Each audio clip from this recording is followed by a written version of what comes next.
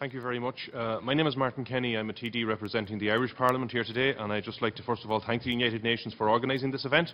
There's a couple of the targets, the Sustainable Development Goals 14. One of them is Target 14B, which is basically prioritising or promoting small-scale artisan fisheries. And I'm very conscious that in Ireland we have a lot of offshore islands, and the people who live on those islands are small fishermen, and they're fishing to try and make a living.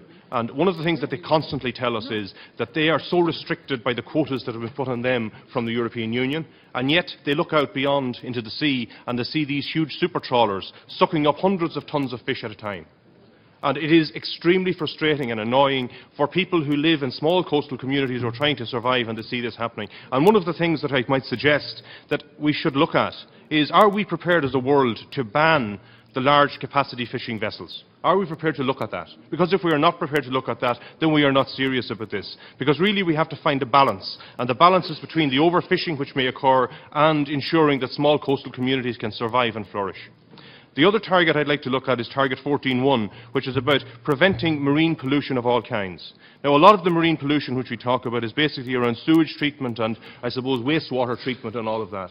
And in Ireland, as in many countries, because of the I suppose, global recession, we have been restricted and we have had many, many years of austerity.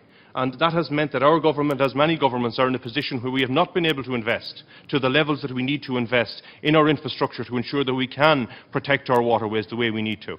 And if we are to do that, what we need is to ensure, because certainly in Ireland's case we had the ECB, and we had the International Monetary Fund and the World Banks and all these other organisations, which are global organisations, placing these restrictions on our country and leaving us in a position which we were unable to invest in these vital pieces of infrastructure. That is changing as we move out of the recession, but it is something that I'm sure is still hampering many countries around the world, and it's something that globally we need to look at and reassess.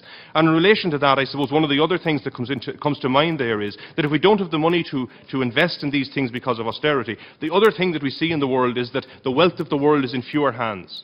And we see that what was happening is that there is, I suppose, a free movement of untaxed capital by international corporations.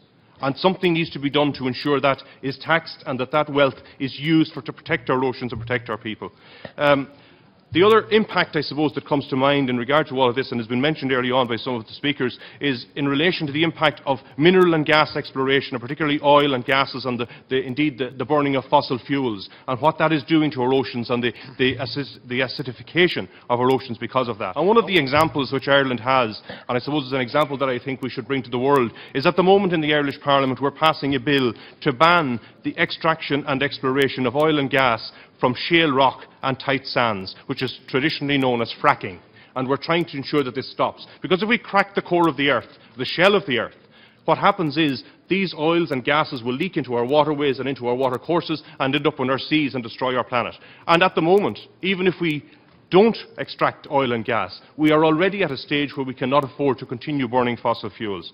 Finally, and I just want to finally say that I'm aware that much of the work that has been done in regard to developing this particular Sustainable Development Goal 14 was done by the Kenyan mission to the UN and the Irish mission to the UN, and we're very proud that two countries from two ends of the world came together, both of whom I suppose in the past had a colonial past, and now they're coming together to work for a better world and a better future. And we're very proud of the work that they have done, and I want to compliment our Kenyan colleagues here today in the work that they've done along with the Irish mission here to make this sustainable development happen.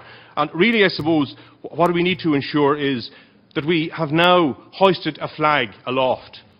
And all of us, representing the parliaments of all parts of the world, now have an opportunity to ensure that we keep that flag flying. That's what we need to do. And to do that, we need to take concrete action. We need to find the money to put into it to make those actions happen, and we need to have the ability to ensure that legislation is passed in all of our parliaments which will make Sustainable Goal 14 not just an ambition but a reality.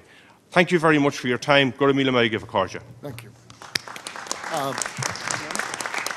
I think